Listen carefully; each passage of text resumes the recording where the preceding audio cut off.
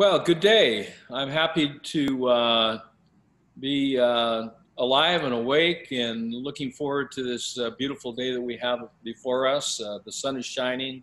There's lots to be grateful for. And today I have a special guest, Michael Bolin.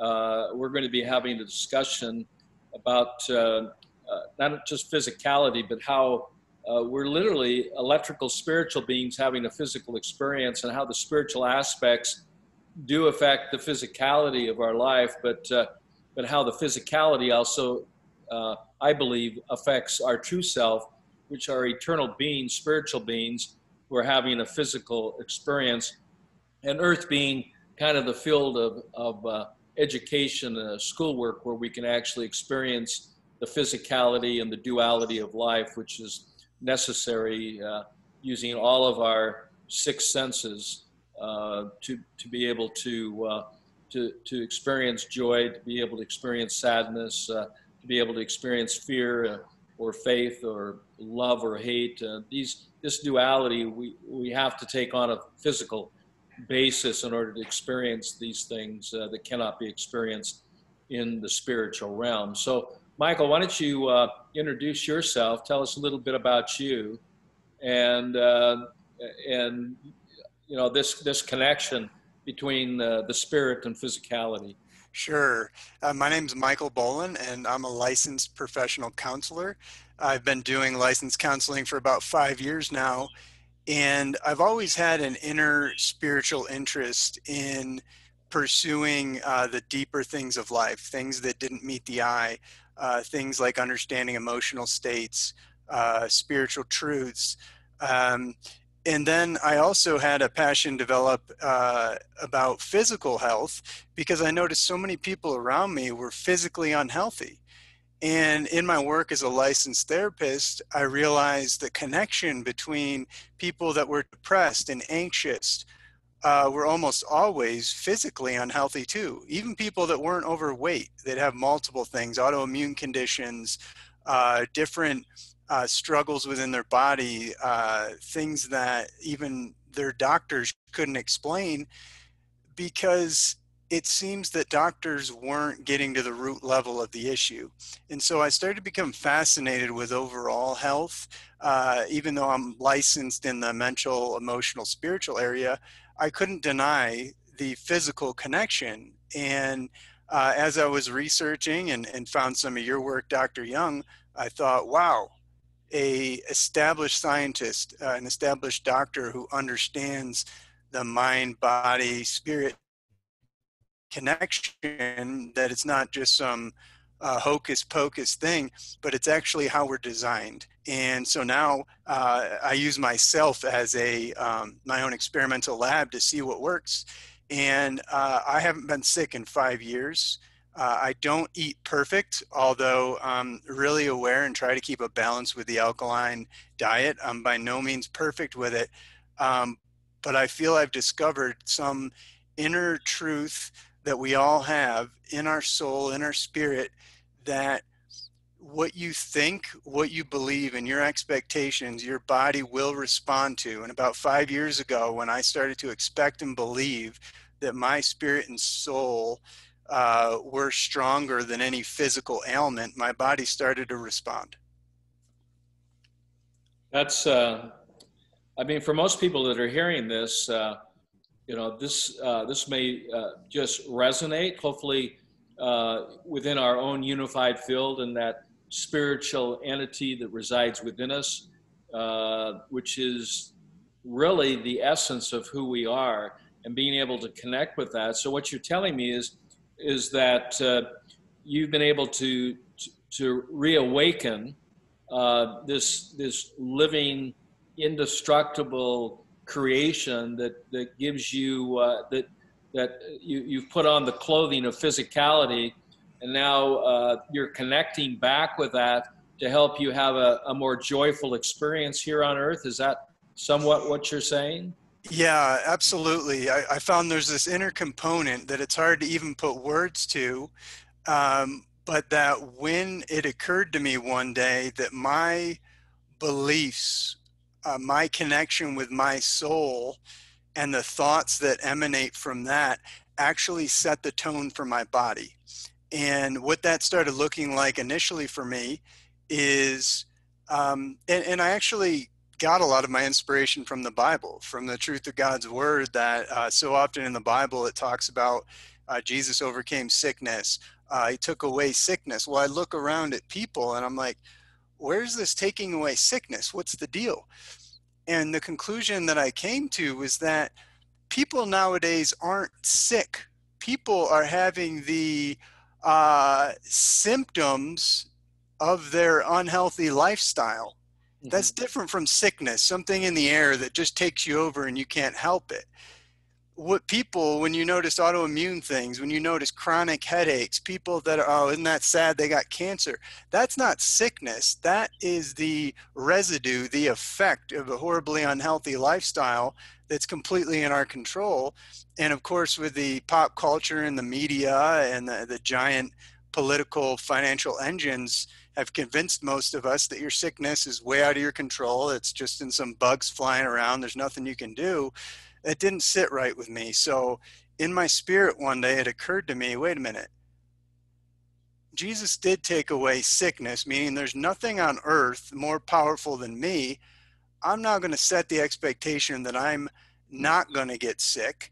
So it really was as simple as I started sometimes having maybe a symptom or two. And let's just say one of the pop culture things is to say seasonal flu, meaning, you know what, it's flu season, nothing you can do, you're just going to get the flu. That didn't sit right with me. That can't be correct. And so as I would look at my own mental patterns, I might realize I had an old thought process that was expecting in the fall to get the flu. I assure you, when you expect something to happen, it most likely will. So even you're going into the fall being like, oh, I'll probably get the flu this week. That inner expectation, something in your soul, impacts your body. You now start getting these symptoms and you go hook, line, and sinker. Maybe even you go get your flu shot. So as I learned to transcend the expectations in the mind and say, I'm not going to get sick this flu season. Actually, my expectation is I'm not going to get sick ever again. I started noticing, wow, I feel pretty good every day and I'm not sick. Mm-hmm. Well, it's those are really good thoughts, and when we look at mind, body, spirit, and we look at it as a three-legged stool, if you're not addressing all areas of that, if you take one leg out, then the chair falls over, and it's not balanced. So what happens, I believe, that many of us become disconnected to our true essence, our true life force, our true being, which is eternal in nature, that resides within this physicality, that we lose contact with that connection because of lifestyle, because of what we're eating, what we're drinking, what we're breathing, what we're thinking, what we're feeling, even what we believe. You have to be careful what you believe, because you will manifest many times that belief system, and it can affect. So, especially, with the whole COVID thing that's focused around, I believe, the induction of fear. And fear is an emotion. It's a feeling that we can act on, which is the emotion. It's energy in motion. But when we go there, we're actually believing in something that really is futuristic, that has never taken place. So we're fearing something that may or may not happen. And yet that fear takes up our thoughts, and many of our actions and what we do about it. And our thoughts can create metabolic acids that can lead to sickness and disease. And this disease is not a disease by name. It's a forced expulsion of waste products from our over-evaluating, our overthinking processes, which require electrical energy to produce chemical waste that, if not properly eliminated through the 4 channels of elimination, can build up in the interstitial fluids, can build up then in the connective tissue.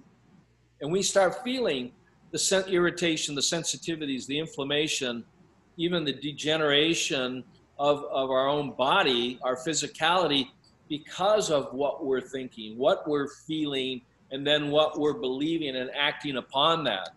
So our thoughts are very, very powerful.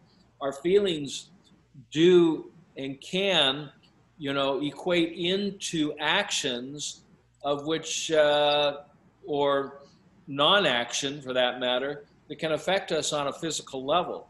So if we could just think of ourselves as spiritual beings having physical experience rather than physical beings having spiritual experience, and we can look at the ancients and what they said, that we need to love ourselves, we need to love God, we need to love our neighbor as ourselves. The love is the motivating feeling that creates the emotion that evolves into the creation. Creation was, you see this word a lot, creation was a point of love that began with love that then equated into the release or force of energy, which equals Einstein's theory, E equals mc squared. Matter is created by the force of love, not by the force of hate.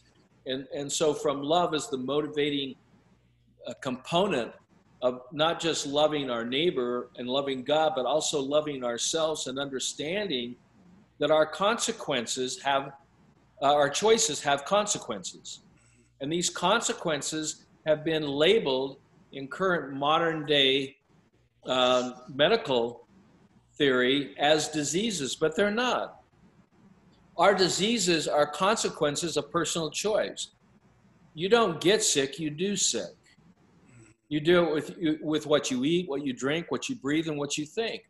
And when you take on personal responsibility, rather than put that blame upon a phantom virus, which has never been isolated, never been purified, never been cultured, and never been then introduced into an organism that produced the same symptoms that were found in the first specimen where the disease was found. The reason why that has never been done, and there's no published studies that ever have validated the efficacy of the germ theory, of the viral theory. And the reason why is because you cannot replicate something that doesn't exist. You can't test for something that doesn't exist. So when you're going out and you're having COVID testing, our antibody antigen PCR testing, you're going to end up with either a false positive or false negative, because what are you testing? Even the inventor of that test, Kerry Mullis, said you cannot use PCR testing of RNA to determine the existence of a virus. You can't do that. There's no label on influenza or HIV or Spanish flu or Zika or Ebola or now COVID-2, COVID-19. I mean, this started in the early 2000s. This is all about not restoring health and energy to our bodies. This has to do something more with economics, with politics. And I'm not a politician, but to me it's obvious that the people, as we look at the epidemiology and we look at the cases of COVID, we look at the cases of influenza, we look at the cases of HIV, nothing's really changed, and the treatments haven't gotten better per se, other than those who are embracing the responsibility of their lifestyles and making alterations in those lifestyles and opening up the channels of elimination to remove that dis-ease, that poison that's poisoning, rather than using a poison to treat the poison, which is the germ theory. You're taking personal responsibility. Why am I feeling the way I'm feeling? Emotionally, mentally? Why am I feeling this way? Physically? Because I'm choosing to do this. Now you might say, wait a minute, I'm not choosing to be sick, but you are, with every thought, with every word, with every deed, with where you live, how you live, what you're exposed to. in your external environment, what your internal environment is exposed to. And when we get back to the science, we have to start out with, well, where's the science to back this up?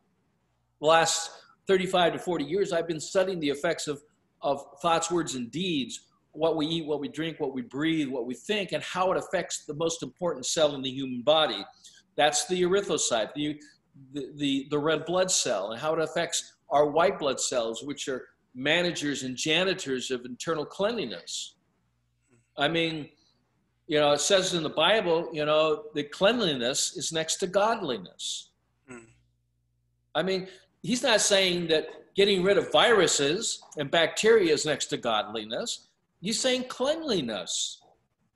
And it's with a capital H, not a little. When I say he, I don't mean to disrespect. I respect God. I believe in God. I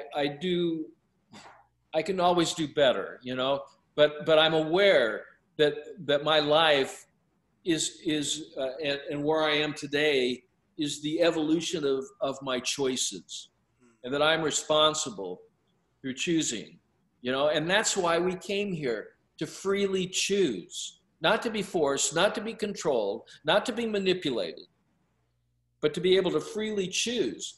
And so choices have their consequences. And consequences, not disease, is what we're really talking about here. So if you're sick and you have a cancer, you have to come to a place where you admit and accept responsibility for the choices of your life. And then you need to expand your mind and open it to this ideology that you have complete control over this physicality. And the spirit, which is eternal and indestructible, is craving that and wants that reconnection. This is when you begin, like you have experienced, joy. Because women are, that they might have joy, period. That's why we're here, to experience joy, happiness, fulfillment, love. This is what we want. We don't want, sadness, despair, fear. These are the things I think that you've experienced in the last 5 years. And I think more and more people, and I'm happy to hear that, Michael, that you've come to this conclusion, that there's an interconnection, and choices do have consequences, and personal responsibility is here. We got to stop blaming these phantom viruses. That's it, 100%. And right along with our two different fields, you're often studying the scientific effects on the body, things like the interstitial fluid and the cellular integrity. And I've gotten to see firsthand how now the more emotional, spiritual things like anxiety, depression, how these impact the body. And these are actually measurable too. Every time you have an anxious reaction in the body, it triggers your nervous system, which activates adrenaline, which activates cortisol. Cortisol is catabolic. Catabolic things break down things in the body. So your anxiety is very much negatively impacting your body. And basically everything you were saying about personal responsibility, that's what I do in my work too, is learning to shed the victim mentality. So pop culture now has coached everybody into feeling like a victim. If you're sick, you're just a victim of some bug that attacked you. Nothing you could have done about it anyway. If you got cancer, if you're anxious, it's not you, hon. It's just life's been unfair to you. Not that you probably need this pill. People are brainwashed into thinking you are powerless. You are a victim. So sit here and use our products and maybe you can live a decent life. So when somebody's that brainwashed into unconsciously feeling like a victim, meaning it hasn't even occurred to them yet that they're in a victim mentality, it's an art form of how to bring that up to the person in a way that they can even receive. It's almost like talking to a zombie. You tell them, hey, do you know you're a powerful person and you're actually in charge of your body and nothing could make you sick or make you anxious if you knew who you were? That blows people's minds when you're used to feeling like a zombie victim every day. So that's a lot of what I do in my work now, is helping people realize, although you're operating as a victim, that's not your true identity. And as you learn to shed that victim mentality, you can get into that place of vitality. Well, I'm so happy to hear you talk like this, and so happy that you've connected to your true essence and really realized that you're the sum total of your choices, and that you're taking responsibility, and that there are answers, and we do have control. I like the scientist Alexis Carrel. He's a Nobel winner in the field. He became the father of modern day transplantation. And Alexis Carrel passed away in the early 1900s. He received his Nobel Prize in the 60s, so much later after his death. But the reason he received it, and his testing is quite unique, was that he discovered that we have the ability to live forever. That death was a choice. That it was an outcome of choices that we made, and it was the consequences of our limited belief system, our limited understanding of how to manage and maintain the delicate pH balance of the internal fluids of the body. You see, he kept, until he pulled the plug, he kept a chicken heart alive for over 20 years. And he did that by managing the interstitial fluids of the chicken heart, by changing those fluids out, because cells of any organ or gland require electrical energy, life force energy. And that is transported through a matrix of electrons found in fluids. And so in those fluids, it's transported on a saline solution of salt. It's why when you go, I hope you don't have that experience, but if you have to go to the emergency room under, an accident or what have you, the first thing they hook you up to is saline. If you ask any medical doctor, is salt good for me? Should I be taking salt? They question that. And yet the emergency room hooks everybody up to salt as soon as they come into the emergency room. Well, the emergency room, and any consequence of choice as defined as a dis-ease in the interstitium, it is salt that transports life force energy. Now, here's something on a spiritual level. On a spiritual level, salt is what keeps the spirit body connected to the physical body. Once that sodium drops below the normal range, spirit separates from physicality, and there's death. So what Alexis Carrel did is significant. What he shared was, if we can manage and maintain the cleanliness of the fluids and keep that matrix of sodium and those electrons saturated in any organ, any gland, any body of physicality, you can have eternal life. That's so powerful. I mean, that's amazing that was measurable. Life, eternal life on a scientific range in the realm of physicality may be theoretically impossible because of the toxic world we live in. We're eating toxic food, breathing toxic air, drinking toxic water. I could use the word acidic water, acidic air, or I could use the macro word, which would be acid rain. Acid rain is raining on our planet. It's affecting our forests. It's affecting our oceans. It's affecting the coral reefs. It's affecting acid rain inside our body from the ingestion of animal protein, beef, chicken, pork, and fish, dairy products, cheese, all acid that take energy from the body, that use up our sodium levels, that destroys that matrix of life of sodium ions, so that energy cannot transport, it cannot deliver to the cells. Our cells are electrical by nature. They produce chemical waste.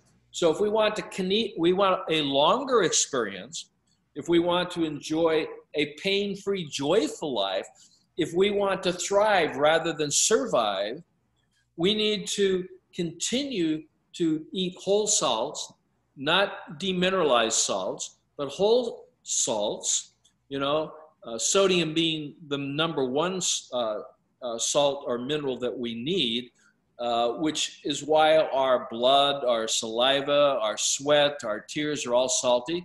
It is because that is that salt water that electrical energy can transport, and it's what keeps the spirit body with the physical body joined together, creates a solution, or a soul, S-O-L, in colloidal chemistry, or in religious terms or spiritual terms, a soul, which is S-O-U-L.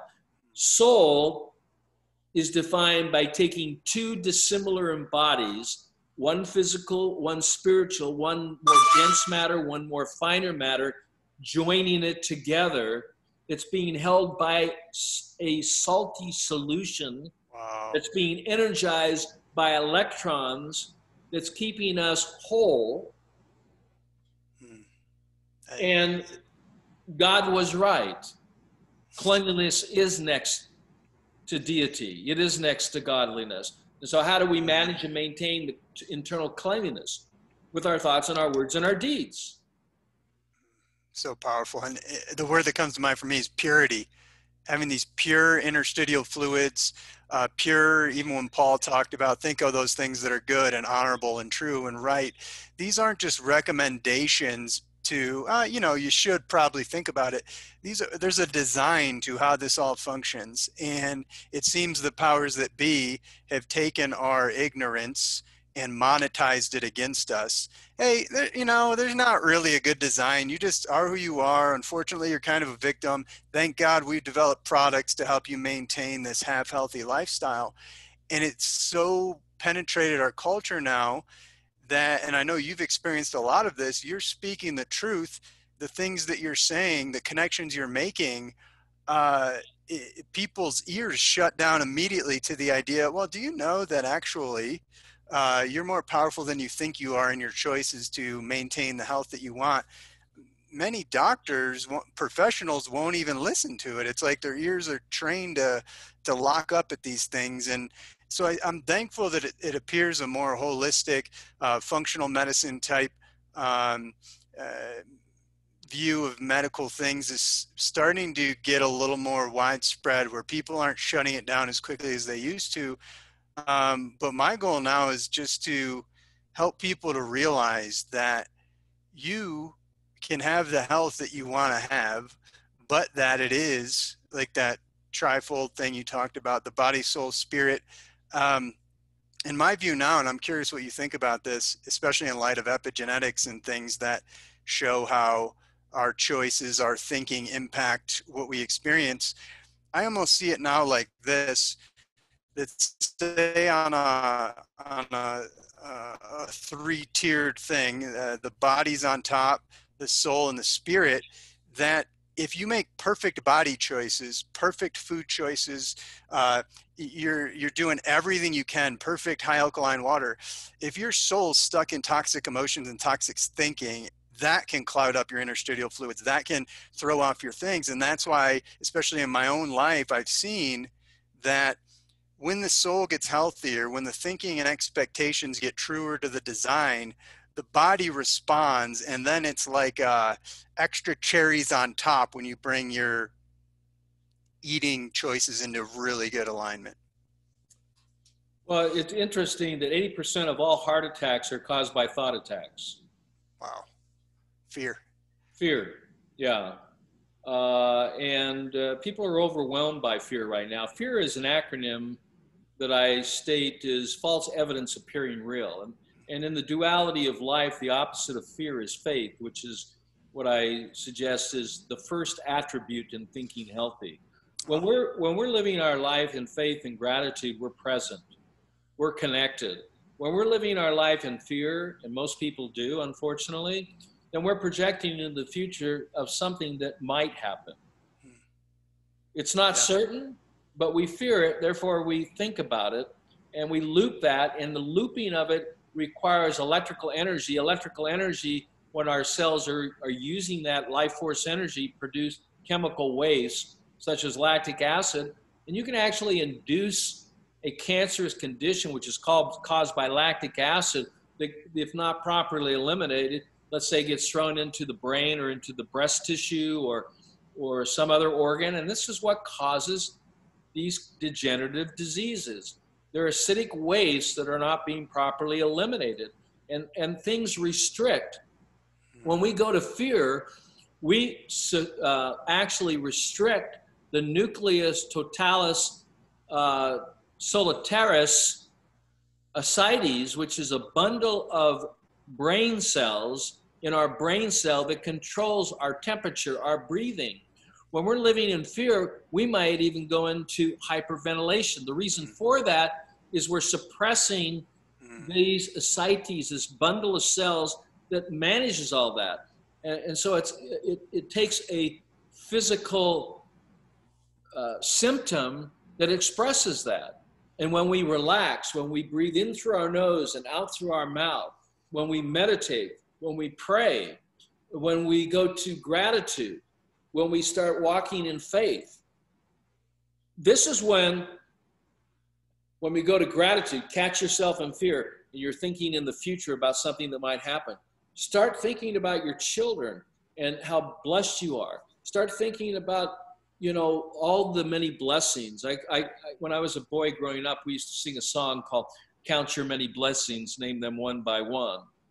And as you start thinking about how blessed we really are, and focusing on that, not what we don't have, but what we do have, that our cups are more than half full, not half empty, and that, we have a choice here. We just have to catch ourselves and start practicing staying in the present rather than reverting back to the past, which is acidifying, or projecting into the future, which is acidifying, because the past is called the past because it's not present. Present is called present because it's a gift. Every day that you wake up, you're given a gift called a present, and that present is now. So with now, if you will stay there and start focusing on gratitude, that will change your attitude. 100%. Okay? And when that does, you start connecting to your spiritual self. Meditation, particularly the one that I recommend, is transcendental meditation. I believe in prayer. I believe in faith. I believe faith is the beginning step for making all things possible, But when we stay in faith and believe in all good things, that all things are possible. And I'm not being over optimistic. Somebody says, well, you're just an optimist. Somebody else is a pessimist. And yes, that's a duality of life. And that is also a choice. And the consequences of that, if you're a pessimist, you're either thinking about the past, which is over, get over it, or you're not present, or you're projecting in the future. So the connection can happen when you begin to focus on your blessings, your gratitude, what you have, what you don't have. When you start focusing on the unified force and accessing that unified force, whatever that may be defined to you, it's God's work in action. God did not create the earth; He organized it with matter that had already existed. This is all the great scientists. And the more we know, the more powerful we become, because knowledge is power. And really, you touched on this a little bit with the media and pop culture, is that we've been programmed. And this is the true virus. Virus in Latin means poison. We are being poisoned by this false narrative. And the false narrative has economic and political motives. And these bad actors that are facilitating this pandemic to a fake virus, a phantom virus, here again, that's never been isolated, never been cultured, never been shown to cause any sickness and disease. Because how can you show a pattern using the gold standard for identification? There's no evidence that proves that. There's no research that proves the existence of HIV, that proves the existence of hepatitis C. So what we do is we fear that. Oh, you have been test positive for COVID. Oh, I'm going to die. This is a false narrative. Yeah. That's all induced to fear. And fear is the protocol of the adversary. Yes. Yeah. It's the bedrock, right? That everything else can grow out of. And the trouble now for people is, and this is what I do in my narrative therapy with people, we all live by a set of narratives, most of which were formed when you were too young to know they were forming. When you were 8, think about it. If you were 8 years old and got attacked by a dog and he bit your arm really bad, your natural nervous system reaction is when next time you see a dog, you're going to get a panic attack. You're going to start sweating. Your body's going to respond because you're scared. Now, when that gets continually wired in day after day, and now every time I see a dog over the course of 30 years, I'm terrified, that nervous system program is locked in cement. Meaning, even if in your mind, you know, well, I know technically dogs aren't that bad. When you see that next dog, your nervous system's going to flare up before your mind even becomes aware to tell it to calm down. And that's where I notice people struggle the most, is these feelings that come from their past programming. So the feelings they had of seeing their parent die of something, die of cancer, hearing somebody get the flu really bad, it causes a feeling in the body, and most of us haven't learned to transcend our feelings. We just do whatever our feelings tell us. Oh, I feel scared right now. It must mean it's terrified and I should do this, even if it doesn't quite seem right, even if there's no research to back it up. No, I'm afraid. They must be telling the truth. And so there's this principle I try to help people with through mindfulness meditation of learning to sit with your feelings as though they're not indicative of truth. They're just indicative of what was wired into you through your past. And part of rewiring now is being able to sit in them and process them, kind of like, think about a stagnant pond versus a flowing river. A stagnant pond is just this stagnant water, these stagnant feelings that have been sitting there pushing you around for years. If that water is going to push those stagnant feelings through, kind of like you were saying with restricting, you've got to become unafraid to sit in those emotions, allow them to be, allow them to flow through in a way where you can redefine sickness, redefine how you see the flu, how you see things on TV. And then when you can sit in the feeling and not be pushed around by it is when you can rewire your system. I agree with you 100%. You know, as you were talking, I was thinking about the way the Russians, how they approach oncology and its diagnosis and prognosis, and how the United States oncology approaches prognosis and diagnosis. If you have cancer, the cancer is not revealed to you personally; it's revealed to the family member. And if you have a prognosis that's not good, you're not ever told that you have a week to live, 6 months to live, because that's self-limiting. Once you have that programmed in your mind that I've only got 6 months to live, guess what's going to happen? You're going to die in 6 months. Expectations. Yeah. Expectations. And then if you're told that you have cancer, some of the scariest words, you go to the doctor, what are you thinking? Oh, what if they find something? I don't feel good. What if they find cancer? And then out of the mouth of the doctor, you say, yes, you have cancer. And cancer is not even a disease. Cancer is a symptom of interstitial acidity that affects the cells that's causing a cancerous or a degeneration of the cells. So cancer in itself is a symptom of something else. And this is why we're so successful in reversing cancer, because we don't treat cancer.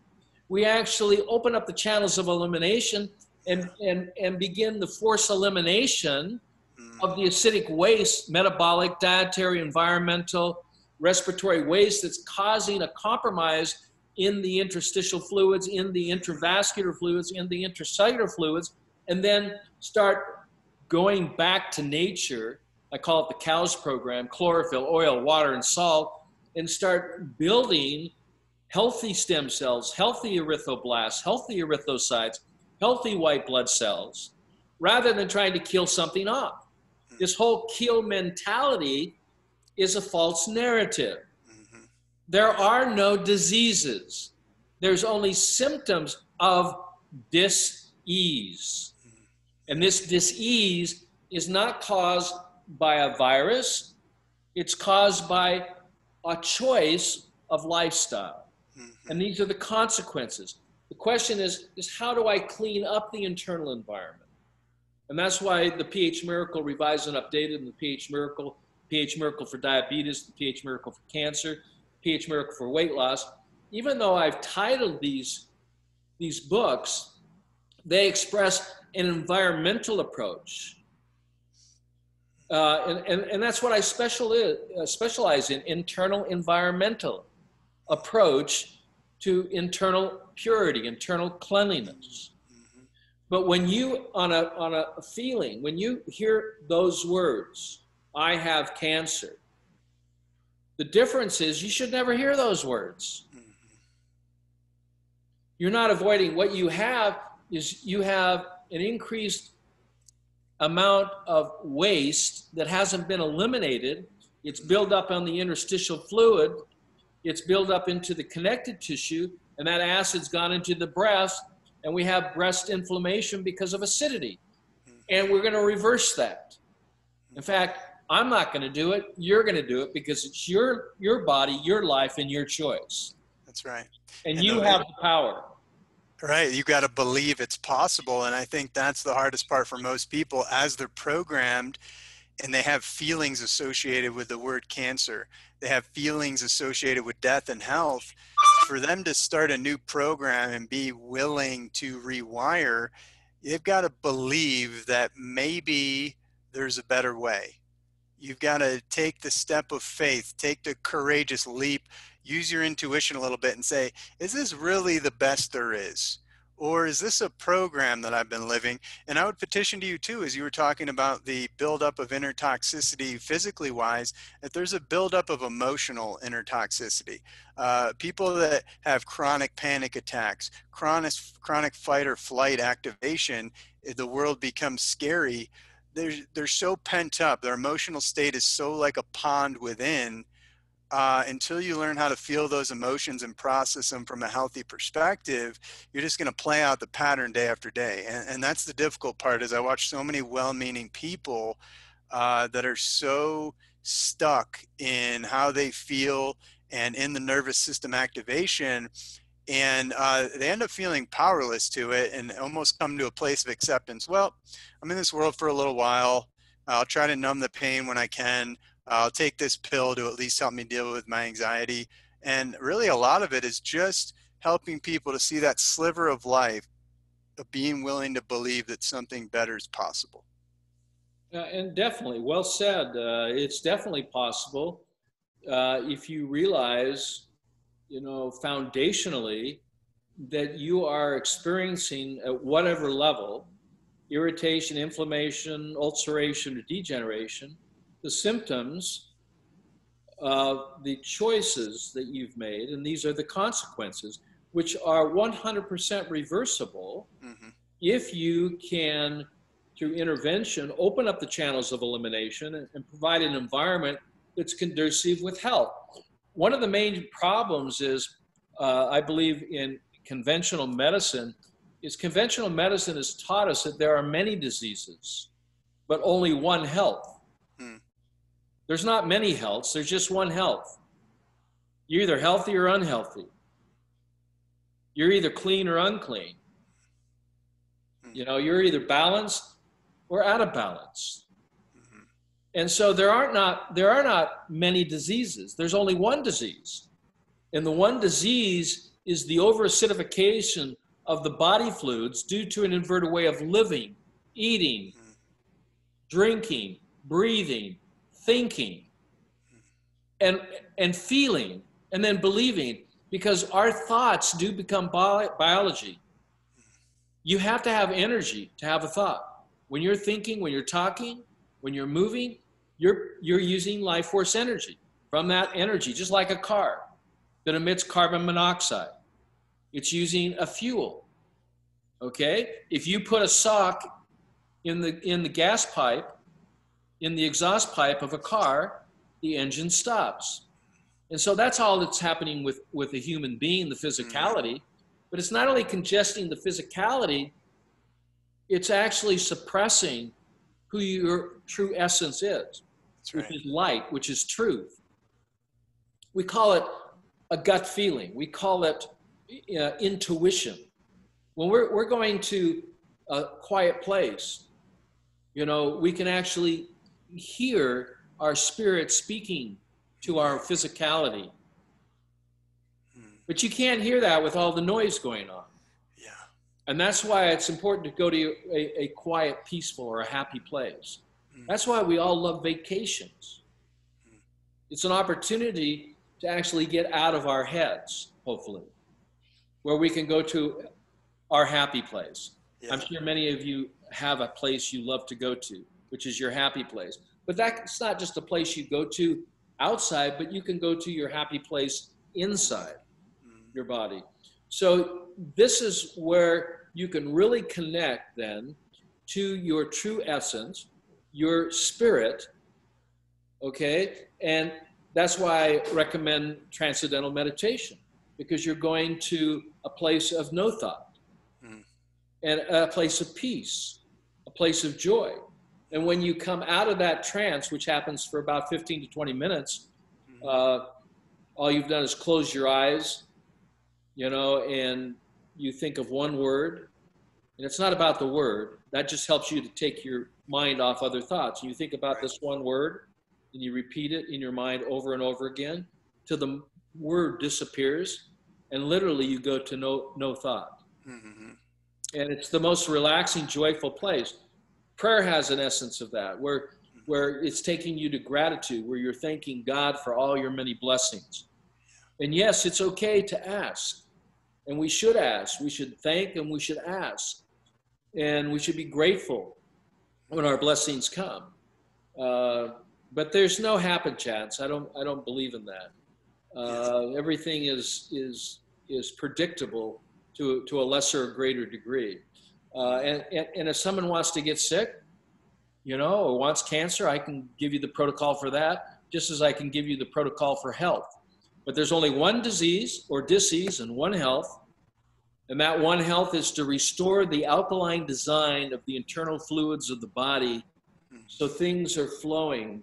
The cells are being bathed in alkalinity. That's what Alexis Carrel did. He was changing the fluids out every 72 hours and replacing that with fresh, alkaline, mineral-rich fluids. And that's why that heart could live for an indefinite period of time. Chickens don't live for 20 years, let alone their hearts. But their hearts, their soul will continue if the environment is being managed. And so that can be done on a personal basis. So I believe all of this is under our control. All of this is not limited. The only thing that's limited is what we decide is going to be limited, that we can live a life of joy and happiness if we choose to do that. Or we can become, like you say, live as a victim in our lives. And, you know, today's society owes us something. Society owes us a living. I hear this from different cultures. You know, society, because of our past, owes us something. Society, the world owes you nothing. The world is giving you everything, an opportunity to learn and to grow, the opportunity, you know, the blessing to be here in physicality, to experience the duality of life. That is the greatest of all blessings. And it doesn't matter what color or what creed you are, we all bleed red. You know, and that blood is made by the same foundational elements. I call it the COWS program: chlorophyll, oil, water, and salt. And when we practice good principles that will restore the alkaline design and restore the foundational stem cells and blood cells, we can enjoy life totally connected. So just take a few minutes here and just kind of And you sum mentioned things it. up for us. It's been great talking to you, Michael. I'm so glad that we made this Yeah, connection. absolutely, Dr. Young. It's been a pleasure and an honor. And I'll sum it up by associating it with what you've mentioned a few times in regards to being present. Being present is not just this, Hallmark card kind of, yeah, it's essential to life and everything, body, soul, spirit. The now is always happening. We only have access to realize who we are and how powerful we are in the now. If you're in your analytical mind, uh, thinking toxic things, if you're replaying old patterns from your past, many of which are related to food. Many people have food addiction that's not just physical, it's emotional. When they're feeling stressed, they go to their acidic foods. And so all these patterns are in play, but to get truly present, like in this meditation you're talking about, there's many ways to get to this place of no thought, but it's like a great reset, and you can do it 100 times a day if you need to. But the goal is to get present, to realize the patterns you've lived in your life up until now are not reflective of truth. They're just reflective of your choosing. And fortunately and unfortunately, much of your choosing is reflective of how you were wired as a child when you were too young to know the difference that you were being wired.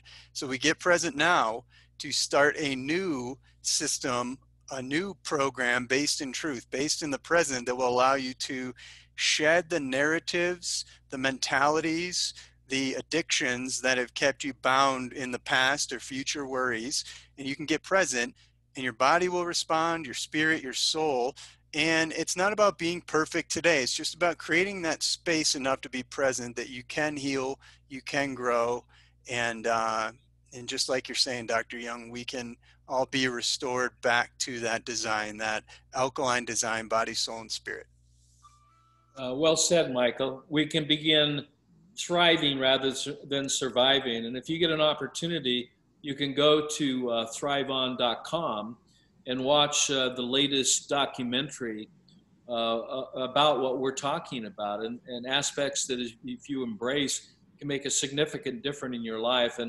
And tomorrow we have a documentary being released, the war against women's breast and the use of mammograms and radiation poisoning and the increase of breast cancer and what's causing this epidemic. And so that documentary, starring Dr. Galina Magalko, who is my partner and associate, will be starring in that. And she's a wonderful, incredible doctor who does non-invasive medical diagnostics, because we believe in doing no harm. And so with that, Michael, I would like to thank you. Is there a way that people can contact you? Yes, my website is www.thetotalwellnesscounselor.com, and you can go over there, and I have a few resources on there, and my contact information.